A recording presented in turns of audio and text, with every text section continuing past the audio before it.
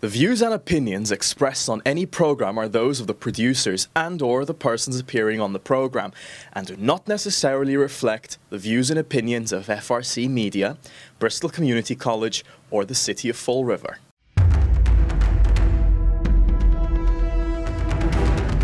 Happy Wednesday. Thank you for joining us here in FRC Media. I'm Keith Tebow, and every Wednesday we have the opportunity to speak with the Mayor of Fall River, Mayor Paul Coogan, who joins us. Mayor, how are you today? Doing fine. How about you, Keith? I am doing well. I actually want to start with something we just talked about before we went on the air. The city making headway in paying attention to the homeless and those who are in encampments across Fall River. I guess talk about what's been done and what are some of the results of what's been done in terms of removing people from those encampments and getting them help.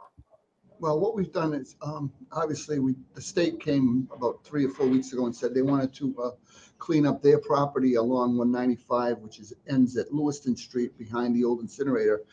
And so they asked us what our time frame was, and I said, you got to give us a little time to work with the people.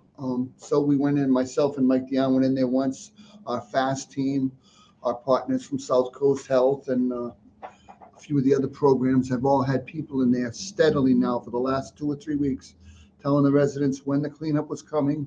We went up there, I guess it was 2 days ago. They hit the area with a backhoe. They took out 6 or 7 40-yard bins of trash that they were removing all along there. They cleared trees. But and so I believe at this point, all the residents are out along the rail trail.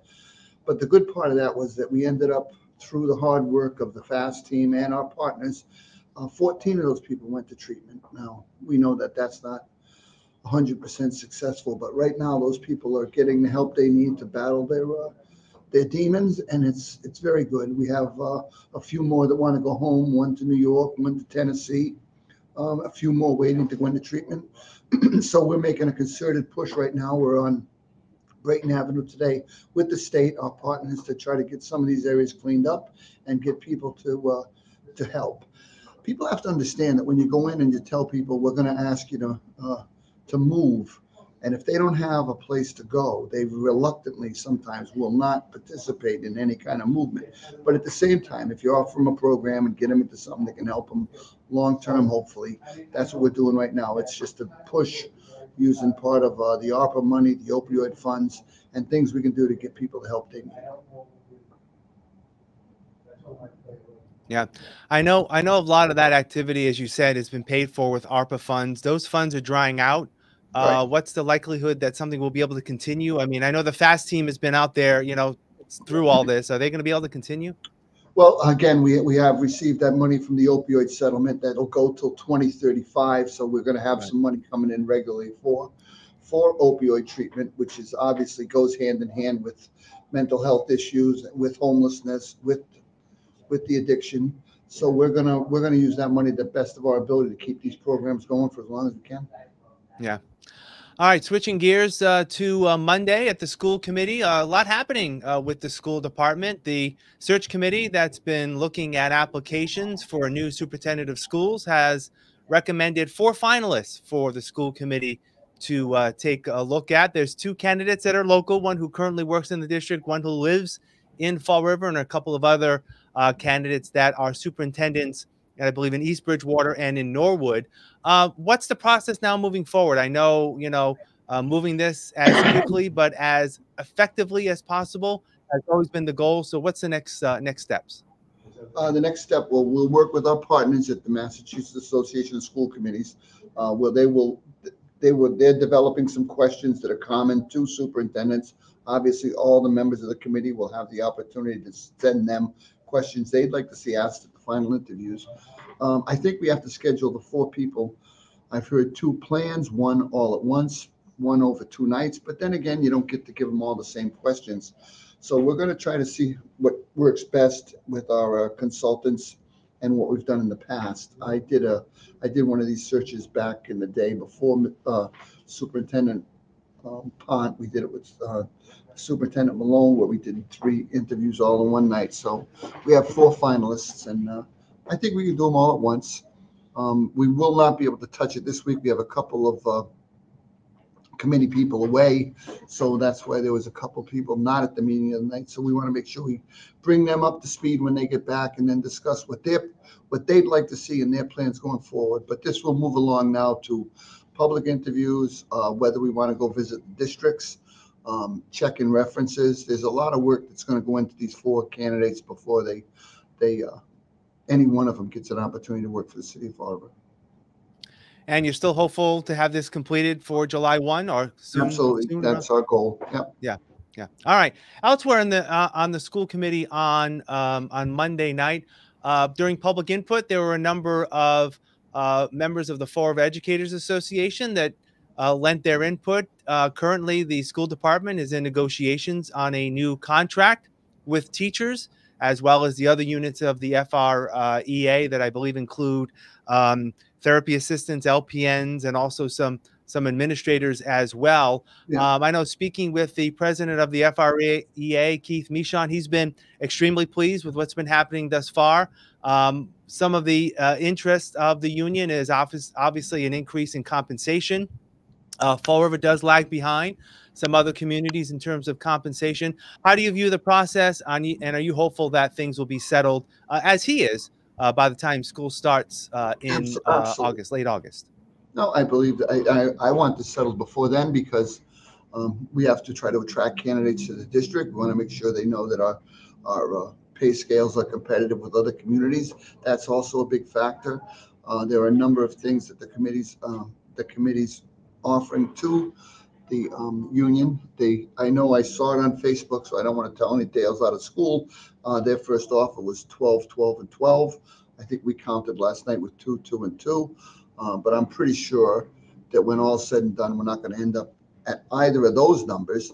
And our partnership with the union is extremely strong.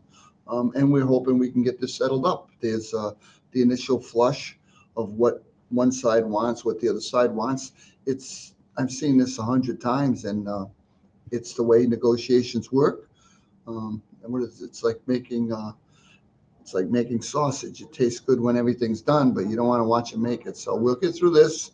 We'll work with our partners in the FREA and the FRAA and all of our partners at AFSCME, and we'll settle up these contracts in a reasonable amount of time. But like I said, we'd like to get this done because we want people to know that Fall River is an attractive place to work, a place to come and teach kids, a place to live. So that's all important. Those are all factors that go into negotiations. We want people to know we are trying to make our district competitive with the others where they are now.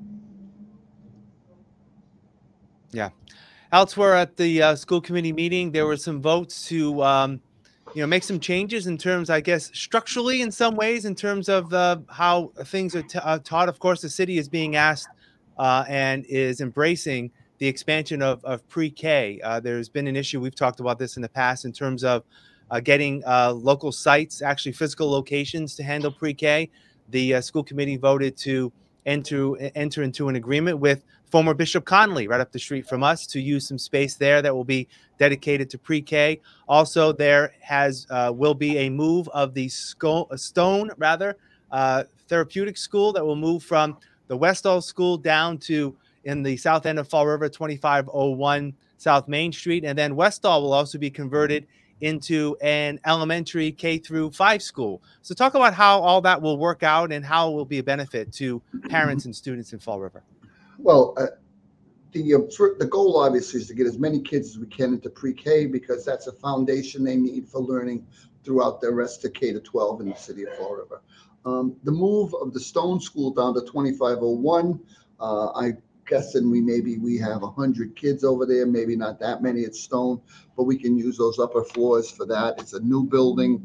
Those kids will appreciate it. That will clear the Westall, which is sitting in the middle of, or to the west on the west side of the Fonseca district, which right now encompasses almost 1,100 kids. There's going to be some district lines redrawn.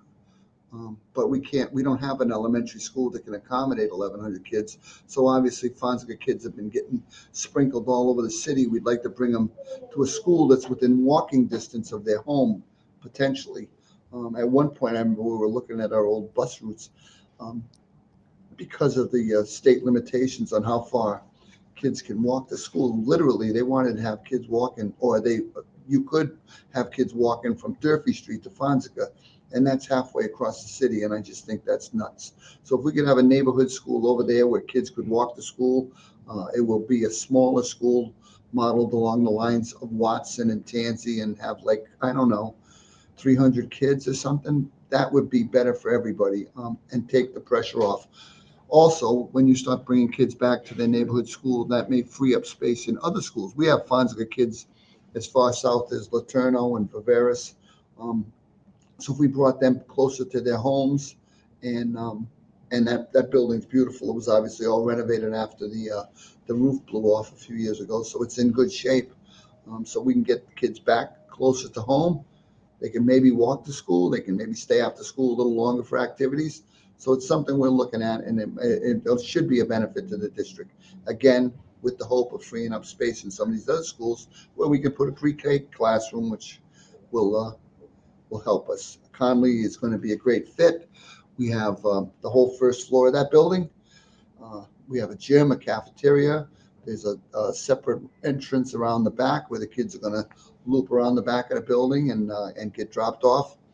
It's going to be a good stopgap for 1 year. Our goal is to renovate the old vocational areas in the original Durfee High School auditorium, right, and then we'll have classes there permanently. We have our PACE Center there adjoining it now.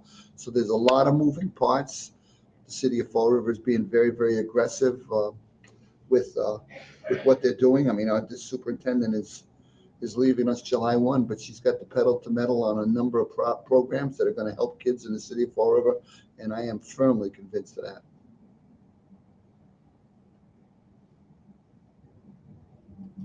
All right, moving forward now to local tourism. Yesterday, the ribbon was cut on the new trolley. We've talked about this in the past, providing service at 12 stops, Saturdays and Sundays, beginning June 1st from 9 a.m. to 4 p.m. across the city.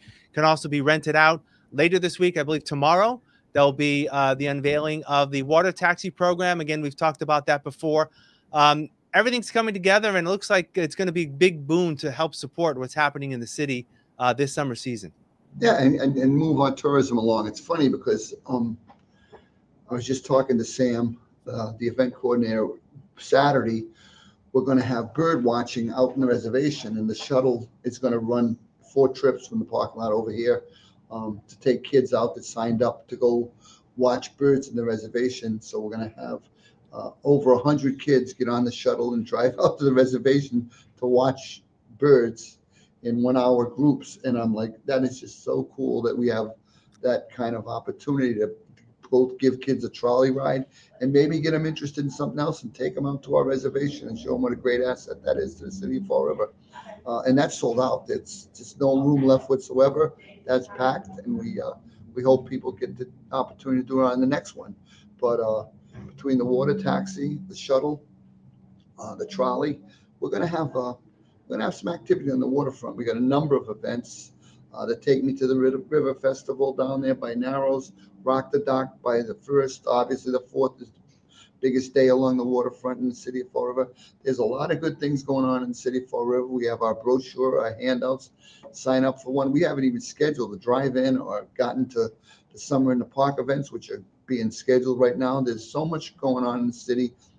We want people to come out, enjoy this city, keep it clean, and let's have a good summer in Fall River.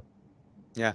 And it actually kicks off this weekend. Memorial Day weekend, of course, is always important with a number of events recognizing our veterans and those who paid the ultimate price. And now you'll be involved all weekend, and it kicks off with the parade. So it should be another great weekend this weekend of Memorial Day. Yeah, come out and watch the parade on Monday. It's a great tradition in the city of Fall River. There's a number of events all over the city. Go to the website, you'll see them. But again, that's honoring people that made this country what it is. It's a great way to start summer in memory of them and all they did for us. And we'll get this going this summer, and hopefully get out this weekend. All right, Mayor Paul Coogan, good stuff going on. We'll talk to you again next week. Thank you. Thanks, Keith. All right. And thank you for joining us here on FRC Media. I'm Keith Tebow. Have a great week.